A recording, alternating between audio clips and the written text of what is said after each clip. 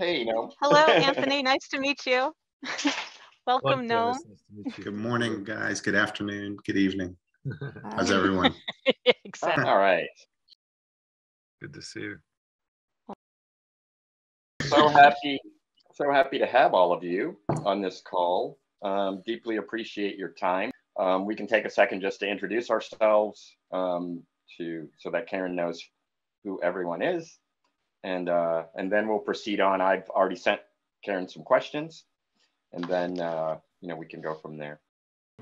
So Karen, how did you become involved in graphic novels and comics at Columbia? Can you give us a little bit of that background and story?